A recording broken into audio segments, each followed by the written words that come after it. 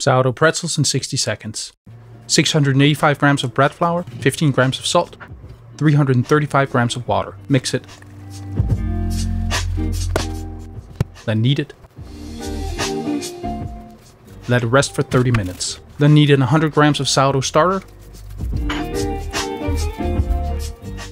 Let it rest for 30 minutes. And then 75 grams of butter. Let it rest for 30 minutes. Then divide the dough into 12 pieces, make a ball out of each and let it rest for 30 minutes. Then shape the pretzels.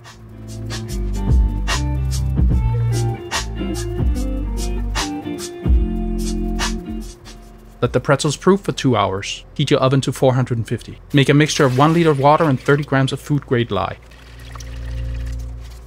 Dip the pretzels and put them on a baking sheet. Drizzle with salt. Bake for 20 minutes and take them out and enjoy your homemade pretzels.